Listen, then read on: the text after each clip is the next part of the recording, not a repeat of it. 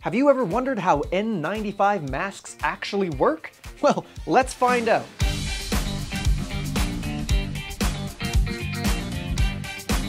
Let's break down what an N95 mask is. But first, destructive creativity exists for you, for science, and for fun. So if any of those things appeal to you, go ahead and smash that like button and maybe subscribe too. So with respirators, there's always a letter followed by a number. The N indicates that it is not resistant to oil particles in the air. If you need a respirator that has oil particle filtration, you need an R-rated respirator or a P-rated respirator. An R-rated respirator? That doesn't sound very good. No, an R-rated respirator is not made out of lace and leather. It is made out of more dense materials that will catch oil particulates. R is resistant to oil, whereas a P-rated respirator would be oil-proof. But for the vast majority of consumers, you do not need anything to do with oil particles, so an N-rated mask is totally fine. What does the 95 mean? Well, you can get 95 rated masks, 97, and 99. Each of those represents the percentage of particles that this respirator will filter out that are larger than 0.3 microns in diameter. 0.3 microns? That's pretty small. Well, yes, it is small, but that's fairly large when you're considering things like the coronavirus. So the coronavirus is between 0.02 and 0.05 microns across, which means that on the face of it, an N95 mask, which only guarantees that it will filter out 95% of particles that are 0.3 microns or larger, how would this filter out anything that small? Well, this still works. It still filters out approximately 95% of all particulates regardless of the size. It's just that they don't guarantee it for anything smaller than 0.3 microns across. In recent tests, they've tested it with particles as low as 0.01 microns across, which is much smaller than the coronavirus, and it still blocks between 90 and 95% of those particles. I'll link that study down in the description somewhere if you want to take a look at it. So who gets to decide if a mask is N95 or not?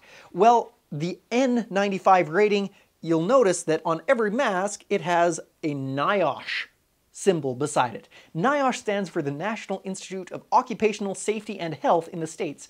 It's a governing body that sets out the regulations so that they can put their seal, their stamp of approval on it, so that you know it's been tested and it works effectively for those guidelines. Now let's get into how they work. So some people consider this to be just a super tiny sieve. So you know how like a colander, if you pour your spaghetti into a colander, the spaghetti stays but the water goes through it?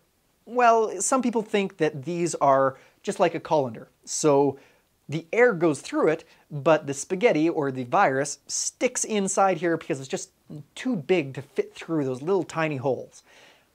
That's not true.